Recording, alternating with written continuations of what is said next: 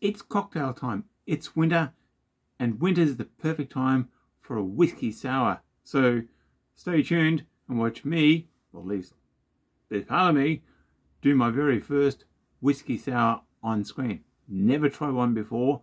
Had the idea when I was driving, because after all, that's what you do when you're driving, you think. So I thought that given Imbue's wonderful whiskey, their sherry cask, that would make a killer whiskey sour. So if I was going to try whiskey sour for the first time, I was going to try it with that wicked stuff. And stay tuned, and you're going to see the results of my very first whiskey sour. Okay, gotcha. We've done the sherry cask whiskey from Imbue. Now tonight I'm going to venture out into a brand new cocktail, and I must confess, you're seeing it live on camera, people. This could well be a tragedy in the making. The whiskey of choice is going to be Imbue's sherry cask. Go and see the review, which I don't know, accuse Mick of being amongst other things, being my friend.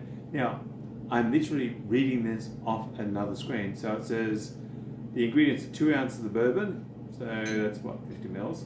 And we don't have bourbon, we've got whiskey.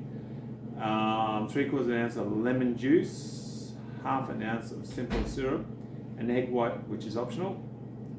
I'm vegetarian at the moment. I prefer plant-based, so no egg white. Also, I'm not going to waste half an egg. And Angostura bitters, which I forgot. So,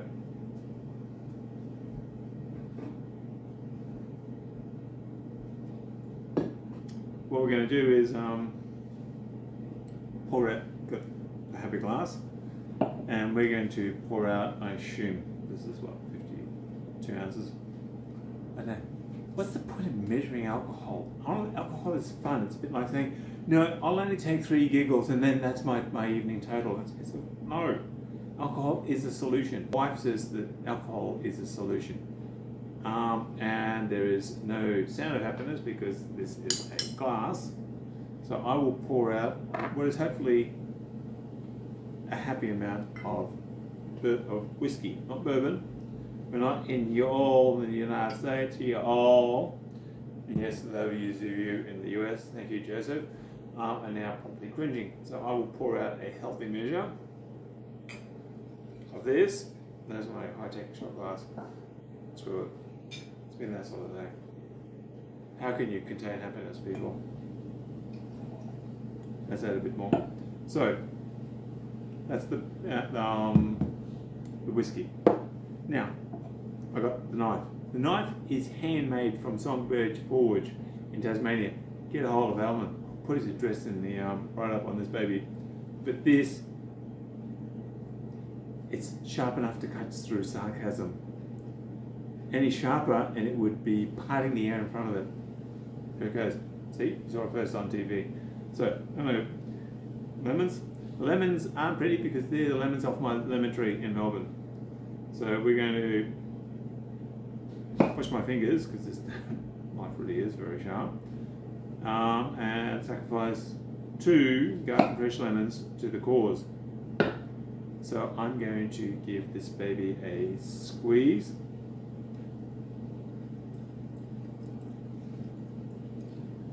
Squeeze it again. I'm too lazy to go and get the lemon juicer. Okay, I must admit, the aromatics of this, these garden fresh lemons is just amazing. Makes me want to drink whiskey sours, amazingly enough.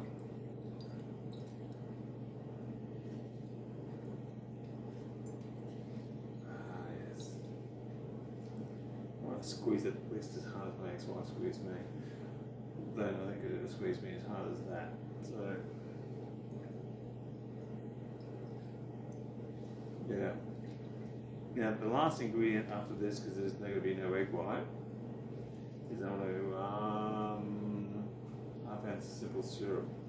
Okay, I'm going to go a rough guesstimate and say, folks, that's one of these. So I'll add a little bit more lemon to it because I like it sour. I've got to get my vitamin C somehow.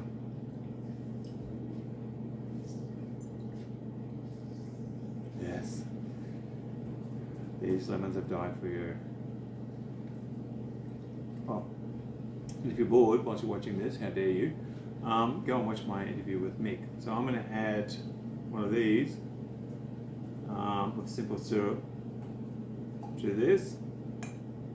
Actually, I'll add a little bit more. That was a lot of lemon juice. And then here is some, well, basically ice I prepared earlier. It's supposed to be crushed ice. Yeah, shake, whatever. I'm not yet that technical. I'm not rich enough to go affording proper cocktail making equipment. So you're basically going to get the review or the recipe that you would make at home, where you'd be as amateurish as what I appear to be. So here's a whole lot of ice being added to this wonderful whiskey. I won't choose that one. That one's whole. And basically, you're going to find out firsthand once I reach into the magic drawer in front of me and bring out the magic swishing stick, exactly what I'm like when I have my very first Whisky Sour live on TV, people.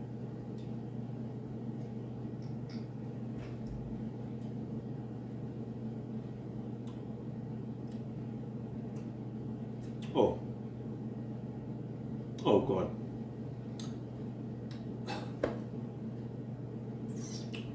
Yep, I've got the sour right.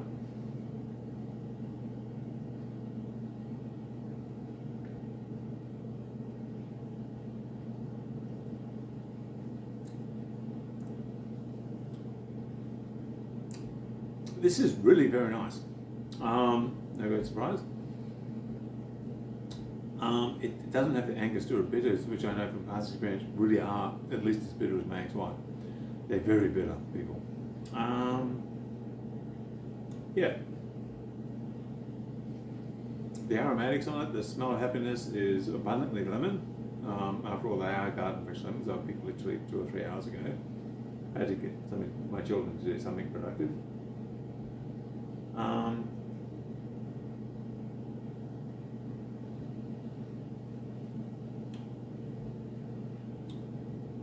Oh yeah.